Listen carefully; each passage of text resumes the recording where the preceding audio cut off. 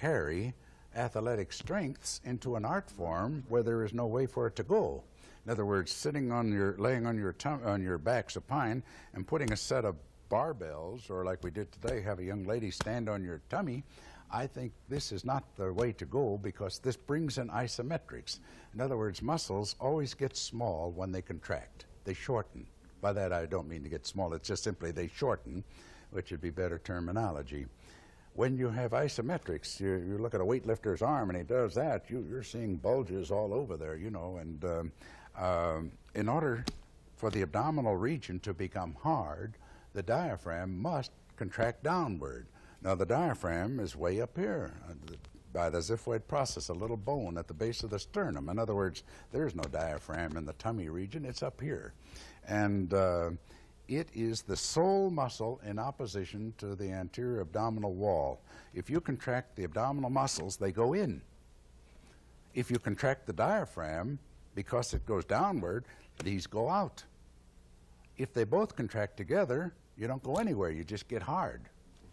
In other words, you run into isometrics. Isometric means cancellation of function.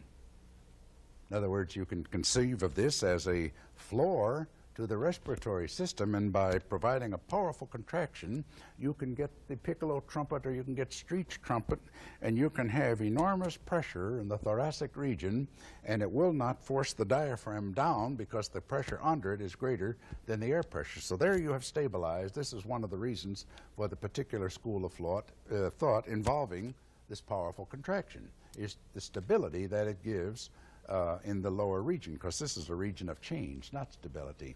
But it can't provide air pressure. Air pressure then, if you use pneumographic readouts, you'll find is being established sternally. It's usually established in regions where they haven't taken much air, so you lose efficiency right there. But you've limited, because all of the muscles of the abdominal region go up this high in the body. They go well up into the rib cage, so this whole region goes out of function as far as change goes. If you don't need much air, like an oboe playing 3 liters per minute flow rate, 5 liters per minute flow rate, you can get by in long phrases with this.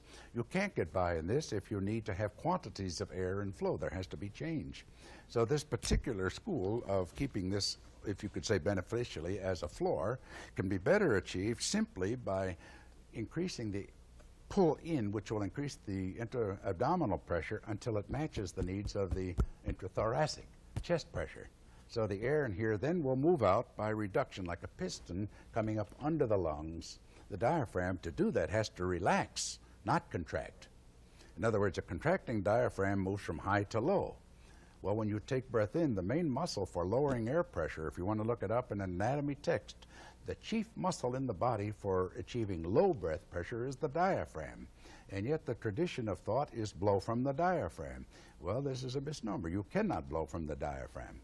This has to do with taking air in, not moving air out. Then you can say, yes, but I mean. Well, then if you say, yes, what I mean, then that has changed the meaning of the phrase already. So you blow with expiratory muscles, of which the abdominal muscles are expiratory. If you check it in Gray's Anatomy or but anything that gets smaller has to do with taking air, moving air out. Anything that has to do with enlargement has to do with taking air in. It's that simple.